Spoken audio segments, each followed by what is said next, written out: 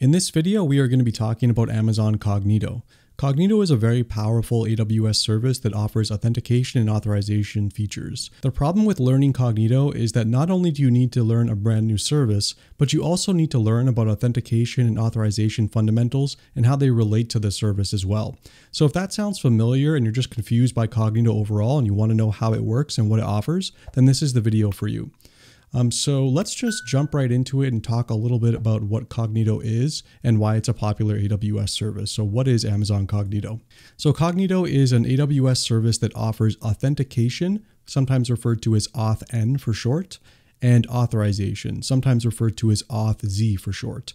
Now, just as a really quick reminder, authentication refers to the process of identifying who a person is. That's usually done through some kind of login form, or if you have like an iPhone, for example, that uses facial identification to unlock your phone, technically that's a form of authentication because the application is figuring out who you are as an individual.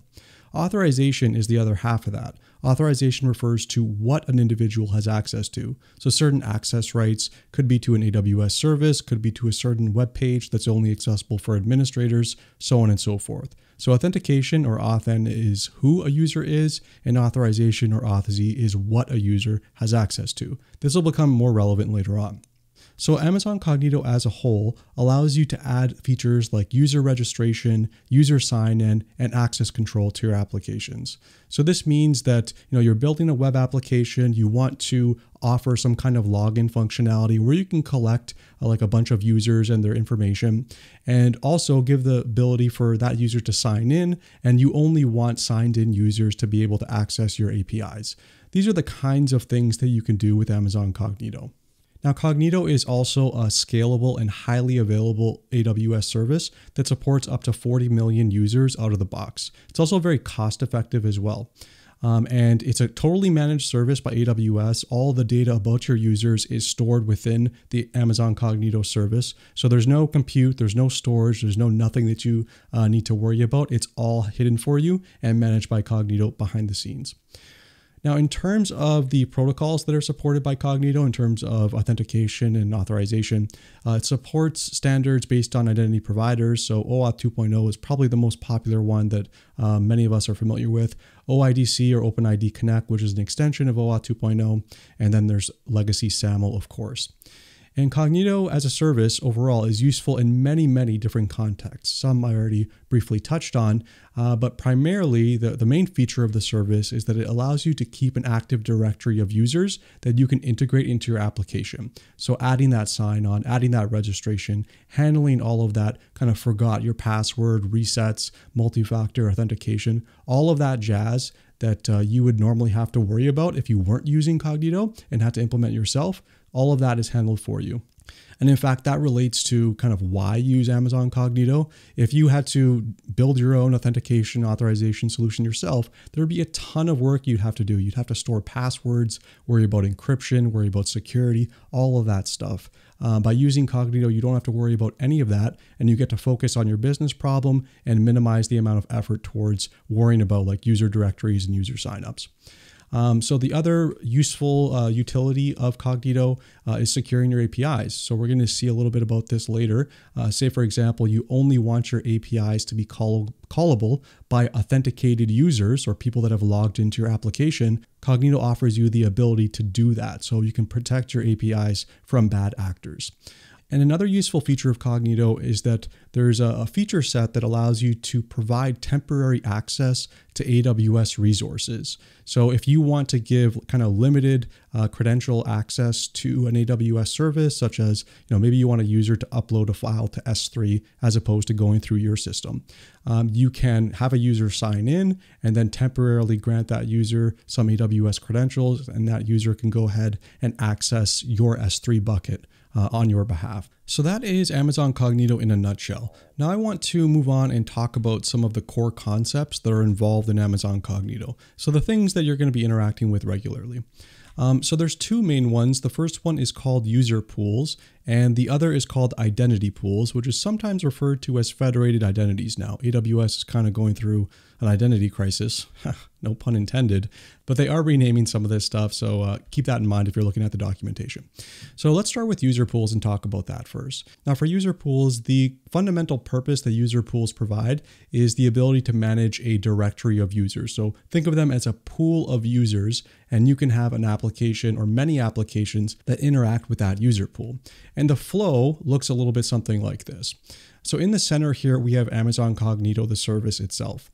You have an application that you want to provide the user access to your user pool. So you want to offer some kind of login functionality on your application so that only a certain subset of users can access. Maybe you have an API server over here. So the application interacts with the user pool, so submits credentials in a normal kind of login form, and there's an exchange of tokens that goes on here. This is all about OAuth 2.0. This is nothing particular about Amazon Cognito. OAuth 2.0 is just one of the protocols that it supports, and it's the most popular one. So in addition to kind of doing this exchange with OAuth 2.0, user pools allow you to use either Amazon Cognito itself as an identity provider or using any of these social sign-ons as an identity provider. So Facebook, Google, Amazon, Apple, so on and so forth. Now, what that means is that you as an application developer have two different options. You can have your user sign up and register their credentials directly within Amazon Cognito as a service. So you can ask your user to, create a username, create a password, create a secret question and answer, etc., etc. In that case, Cognito itself is the identity provider. Now, in addition, if you're using OAuth, then you can also integrate other social sign-on providers into your user pool. So every one of us at some point of our lives has probably seen sign in with Google, sign in with Facebook, sign in with Amazon, sign in with Apple. You've probably either used or seen that in the past. So what you can do with Cognito is you can integrate these other identity providers into your user pool. So what that offers you is the ability to add that sign in with Google, sign in with Facebook. And when users use that identity that is managed by these external systems, you'll also get a record of that user in your system. So in other words, users can either be added to your user pool by directly creating a user within Cognito, or by you integrating your user pool with any of these social sign-on providers. You can let the user log in with these providers, which allows you to get a record of them and let them be authenticated into your system. So that's kind of how this social sign-on system works, and a little bit about like token exchange and Cognito overall. So again, user pools are all about user management and like kind of user registration and sign up and login and all that kind of stuff. Now, what identity pools are useful for is for providing short-term access to AWS services. So this is what the flow kind of looks like here. So you have a web app or application that you need the user to get authenticated with a login provider. And you can have Facebook, Google, Amazon, Apple, any of these providers that are integrated with your Cognito user pool. Or as we mentioned, you can have the user directly integrated with Cognito. So that's an option as well. So after the user logs in, they get access to a credential set or an IAM role that has access to certain AWS services. And these credentials are returned to the user so that they can interact with AWS directly in subsequent calls. You can also assign kind of guest roles. So if someone isn't signing in, maybe they're a guest user or a visitor that doesn't have a registered account, you can associate some very restricted access credentials as well. So it does support this kind of guest concept. Now, what ties these two things together is that you can have users that are registered in your user pool. And then as part of your user pool setup process, you can tag users with certain maybe profiles or themes. Maybe someone's an administrator, another person's a student. You can tag attributes on the users as user pools. And then when the user is authenticated in the identity pool, you can read off of those attributes that were tagged to the user and decide which role to use. So for example, if a user is signing into the user pool and they are tagged with an attribute that says administrator, maybe they should get access to both of these two services. If they're signed in as a student or something else with least restrictive policy or a lesser policy, then maybe they only have limited access to these services or just one access to these services. So you can assign an IAM role based on these attributes that exist on the user in the user pool. So that's what ties these two things together. So we kind of dug into this at a high level and talked about how these things are connected. Now I just kind of want to dig into each of these concepts a little bit more. So let's start with user pools and understand a little bit about what the experience looks like of like what does creating a user pool look like. So creating a user pool. So this is the screen that you have access to in the AWS console. Keep in mind that they are revamping the UI for this, so this may look different. But you can see in the sections here, we have the pool name, we have required attributes. You can set email, if you want aliases, case sensitivity, password length you have control over, password policies if you want extra special characters. If you want users to be able to sign themselves up or someone has to manually create the user, you can control that as well. There's a plethora of different options that you have access to here that you can play around with. So with your user pool directory, you can manage all of these settings and change them at any time as well. So that's what creating a user pool looks like. Let's move on now to talk about the user pool hosted UI. This is a key feature that is available with Amazon Cognito. So what the user pool hosted UI is that when you create a user pool and you attach it to an application, you get access to a URL that's hosted by AWS. And with this URL, when you visit it, this is what it looks like by default. This is kind of the login screen or the login web page that users can use to interact with your application. It's configured and bound to your application using a very unique URL that's associated with it. So if a user were to, kind of click on sign up here and register for a new account, they would be entered into our user pool. And the neat thing about the hosted UI is that it makes it very, very easy to integrate with your application. All you would need to do is maybe on your web app, you would say, click here to sign in. That would redirect the user to your user pool hosted UI. The user would sign in or register. And also when you create your hosted UI, one of the parameters that you need to specify is a redirect URL. So after the user logs in, the user will be redirected back to your web application, and embedded in the query string URL will be the tokens that the user will use for authentication purposes in subsequent calls. So that's how this whole thing works. You get access to this neat UI, whereas you get access to this neat UI that handles all of this stuff for you. So as we were talking about before, we had this notion of social sign-ons with Google and Facebook and Apple and all that. So how does that look? Well, once you integrate with these other identity providers and enable them on your hosted UI, you have access to these social sign-on providers here. So like you can see, this section over here is a little bit different. We've added Google as an identity provider. So what does it look like in the user pool? Say we created an account using this process and we signed in using this process here. Well, here's what Cognito will look like in terms of the user directory within your account.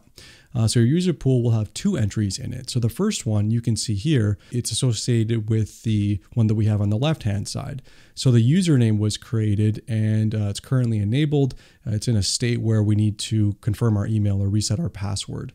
And then similarly, you can see that in the right-hand side, we used Google to create that user entry. And this is all automatically generated, like Google underscore and this number. This is completely automatic, but you can tell the identity was created through an external provider and not necessarily directly within our identity or user pool rather.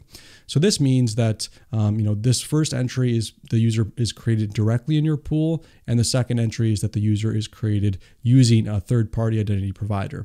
So that's how that works. Keep in mind, you don't have to necessarily use the hosted UI. There's other options to integrate it directly into your application as well. But this is just an option to get you started quickly. All right, so at this point, I want to talk about application integration with user pools. How do we actually use these user pools to guard access to our AWS resources? So I have two different diagrams here that illustrate how you can set this up. So the one that we have on the left here should look pretty familiar. So we have our application. That application, either through the hosted UI or through other means, provides authentication for that user.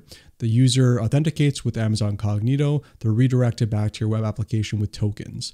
Now, the application needs to provide those tokens to your backend, your REST API.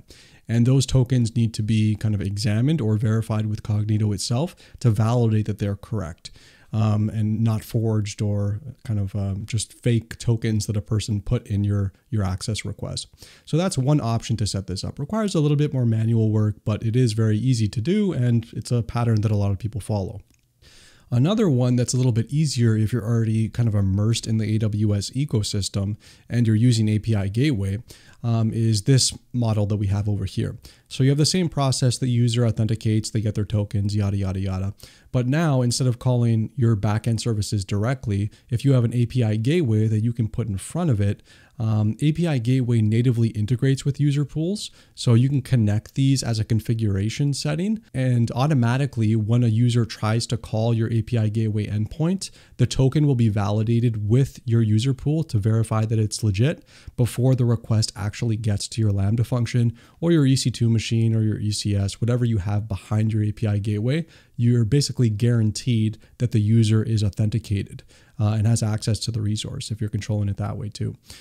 So that's another option that makes it a lot easier. I have a video on this that I'll put in the description section where you can watch how this is done, but very, very straightforward. And I actually have one on this step as well. But yeah, I'll put them both in the comment section so you can check them out. So previously we talked about using hosted UIs to integrate with Amazon Cognito. Now there are two other options that you can consider as well if you want a more native experience. The first one is using AWS Amplify.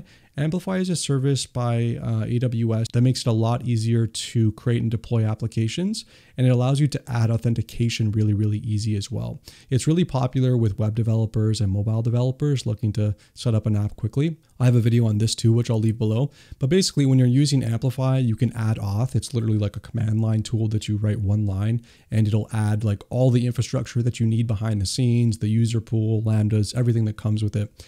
And you can use that SDK to interact with Cognito on the back end. So that SDK allows you to embed a login like form directly into your home application on its own URL, as opposed to using that hosted UI. So that makes it a lot easier because it handles it all for you and provides the React components too. Now, the other option that some people do as well, this is kind of a more advanced option that you should probably know a little bit about authentication before you pursue. But if you want to use the AWS SDK as well, so you can call all of these Cognito endpoints, register user, initiate auth for login, forgot password, reset password. You can call all of these APIs from your front end, but that means that you also need to, you need to build the form, the login section, the username section, the password section, all the buttons that are associated with it, wire it all together. You can certainly do this. It's just more effort and requires more time. But those are the two main options when it comes to application integration with your user pools.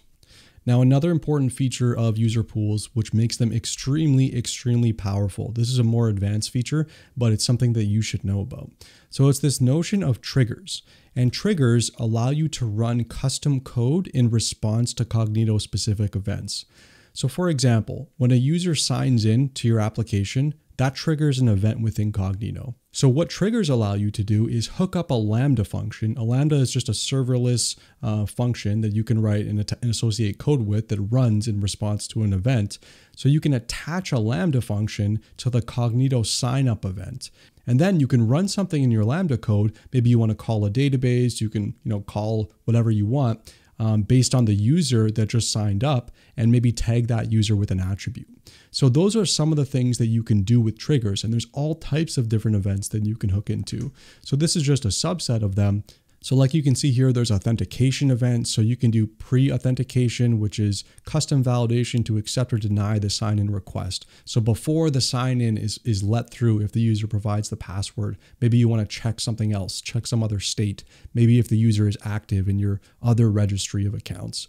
You can do post-authentication, so right after they've authenticated, before the tokens are generated. There's sign-up ones, like you can see here, post-confirmation, migrate user. There's a dozen or so of these that you can integrate with, and this is where you can do some really interesting stuff with Cognito, because you can tag your users with attributes and tag them with maybe categories or profiles that they're associated with, and then now those attributes are associated with the user that you can use in your web application if you want to implement some kind of authorization, or you can use that in identity pools, like we discussed before, to grant short-term AWS access credentials. So very, very powerful stuff. Triggers are like a more advanced function for sure, but they let you do all sorts of custom stuff with your user pool. So just as a quick little recap of user pools so far. So Cognito user pools at their heart are all about user directories, about the storage of users and managing those users in your user pool. Additionally, users can sign up or sign in either directly in Cognito or via a social sign-on provider. Cognito leverages common OAuth 2.0 flows such as implicit and authorization grant flow. We didn't talk about this a lot in this video, but these are the most common ones if you're using OAuth. Triggers allow you to inject hooks into certain auth stages, including sign up, login, all that kind of stuff. And you can integrate with Cognito via Amplify, the AWS SDK, or by using that hosted UI. So that was all about user pools. Let's move on now to talk about identity pools. All right, so identity pools. Cognito identity pools, like we discussed earlier, allow for you to provide short-term AWS access for users. And you can integrate your identity provider, whether or not that's directly within your Cognito user pool or a social sign-on provider, you can integrate them into your identity pool. Now you can also provide guest access for restrictive authorization if you want to provide that functionality. It's totally optional though. And finally, you can dynamically select certain IAM roles via token attributes. That's what we talked about previously, using kind of an admin group tag or a student group tag or something like that, or based on crafting custom IAM policies that use the principal to determine what permission level a user has on a resource. That's a more advanced form of managing the roles, but it is an option for you as well. So let's understand a little bit about what the creation process of an identity pool looks like. And this is kind of the wizard that you need to run through in the AWS console if you were to do so. So you can see here, we're naming our identity pool. We're enabling access to unauthenticated identities. This is just basically if we want to support guest users, authentication flow, basic or classic. You don't want to use classic anymore. And then it's asking us which authentication provider do we want to supply or support for this identity pool. So you can set it to use your Cognito user pool, and these are the attributes of the user pool. If you want to integrate directly with Amazon, Apple, Facebook, or Google, these are also options for you as well. So this is what the creation process looks like. Pretty straightforward, nothing fun going on. Now let's talk about that role assignment functionality, because this is really where the power is for creating and interacting with identity pools. It's dynamically assigning roles to users depending on certain circumstances. So this is the most primitive form here. We're doing it basically if you want to do it by authenticated user. So all authenticated users will get one role and all guest users will get another role. So these are kind of two very simple ways of doing it. But like you can see here in the config, you're specifying a role for your authenticated identities who would like access to Cognito, and it's this role. And as a quick reminder with IAM, the role is what specifies what a person has permissions to in AWS. And then conversely, this part is for guest user. As you can see, your authenticated, unauthenticated identities would like to access Cognito. So that allows you to assign a more restrictive role, like you can see over here. Now, let's talk about advanced role assignment. So we already talked a little bit about that token-based assignment, and that's kind of what this is on the screen in front of you here. So this is another part of the configuration step. Now, what we're looking at here is that the claim that we're going to be looking for to base our role on is the claim called group. Now, claims are just kind of assertions about the user. So they consist of, it's a dictionary with keys and values. So in this case, we're saying the group is the claim that we want to read off of. So that's the attribute name. And you can say contains student. So if the user has a claim that's tagged with student, then we assign them a specific role. If they have a group that's tagged with instructor, then we assign them another role that maybe is a little bit more permissive. So this is where like the tie-in comes with identity pools and user pools. You can tag your users using triggers and maybe add a group to them during the registration process using a maybe post sign up trigger, like we talked about before. You can tag them with an attribute such as student. And now when the user tries to access AWS, they're going to have a role that has the correct permission level. So this is kind of what this token-based role assignment is. And the IAM policy-based one, this just involves you crafting an IAM policy statement where you will use substitution in the IAM policy to derive access. So for example, this is useful if you want like users to have access to like just a path of an S3 bucket based on their username. So you only want to give them access to certain S3 files, for example. That's useful there. But I'm sure there's many other reasons to use policy-based, but my experience, token-based is the one that's easiest to set up. So again, just as another recap for identity pools. So identity pools provide short-term AWS access for users. You can integrate your identity provider with your identity pool. There's guest access, and you can select roles with token attributes or IAM policies. So I hope you enjoyed this video. You can check out the other ones on the right and left about Amazon Cognito. Thanks so much for watching, and don't forget to like and subscribe. I'll see you next time.